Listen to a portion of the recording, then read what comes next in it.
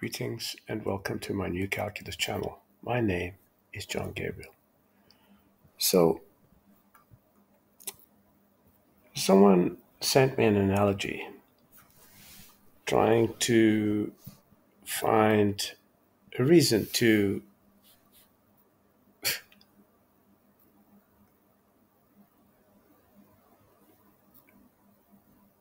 explain why infinity is not such a bad idea. Okay, so here's the reasoning. This person said, take a sheet of paper with text on it, place it on a wall, stand within reading distance of the sheet of paper, then take a step back, try to read it, and you probably can still make out the text. Take another step back. It's hard to read, but you can still make out some of the text. Take yet another step back, and you can no longer read the paper. So, the conclusion is that you have just found your, quote, virtual infinity for your eyes. And then if you keep going away from the paper, you don't lose any more ability to interpret the content. So this was a hand-waving method by a fraudulent mainstream lecturer in mathematics. Okay, and only a naive mind would fall for something like this.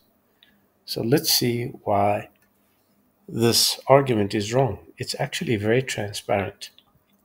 So it's fundamentally no different to Zeno's idea. For example, if you're going to try to cover a mile by only going half the distance of what remains, you'll never cover the mile.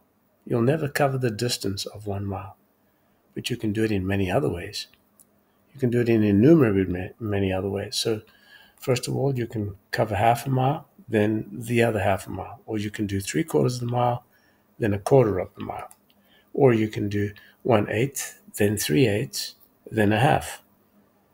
And any other way you want to do it. So the idea is an attempt to make it appear as if the distance from the wall is analogous to infinity.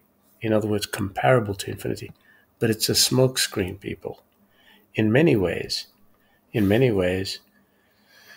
it smacks of Cantor's garbage theories, in particular bijective cardinality. That is, a bijection between you and the wall and infinity. You cannot scale infinity.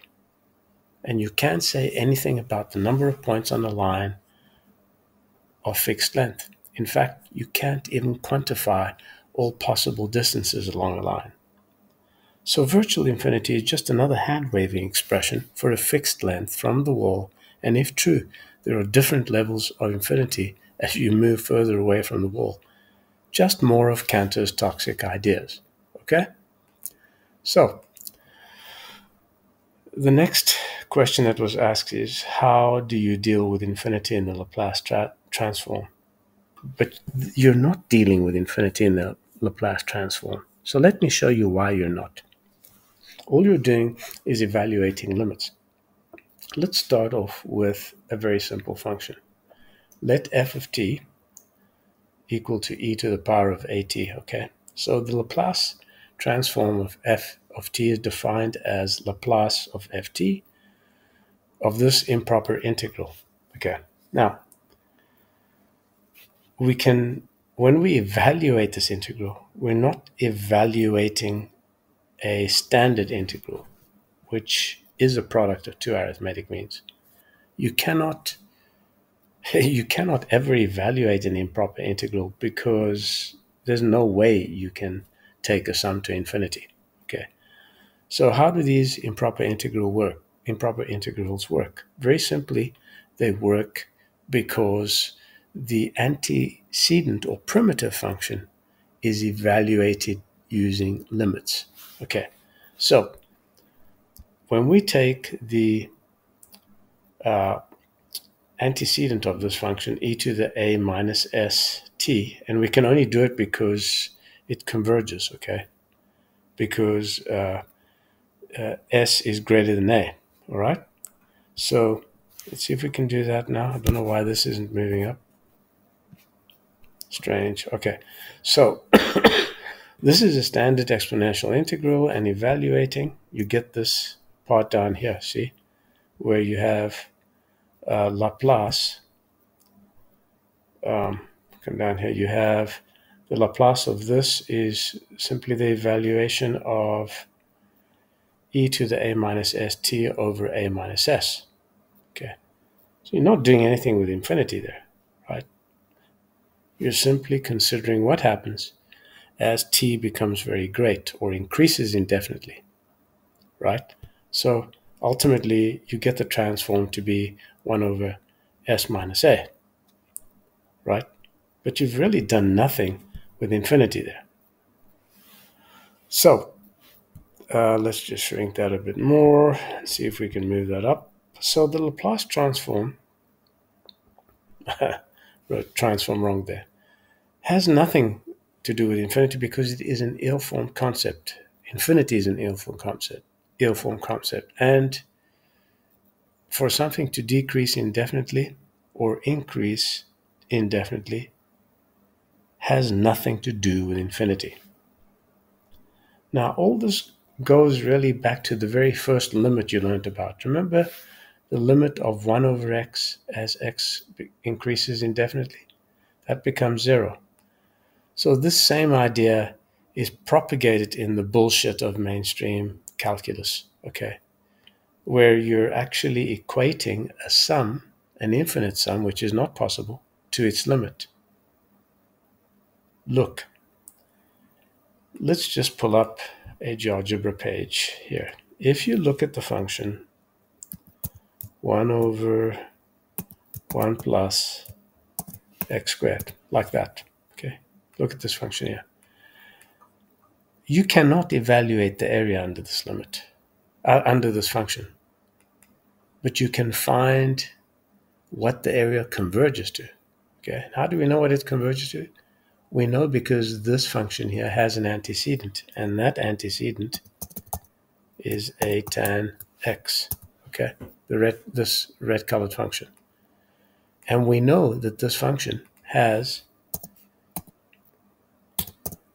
asymptotes there, which is pi over 2, and an asymptote there. Okay, so this function here, the red function, is the arctan function. And we evaluate what happens as x increases indefinitely and x decreases indefinitely. So what you end up doing here is basically thinking that you're taking arctan of infinity and minus arctan of minus infinity. You can't do this. You can't put anything but a number in here. Do you understand that? Don't be a moron. Arctan infinity means the limit. It means the limit of this red function as x increases indefinitely. You morons. You're not evaluating anything at infinity. Don't be fooled. Try to think and not simply absorb the utter crap that's spat out to you by your moronic lecturers, those unbelievable buffoons in the mainstream.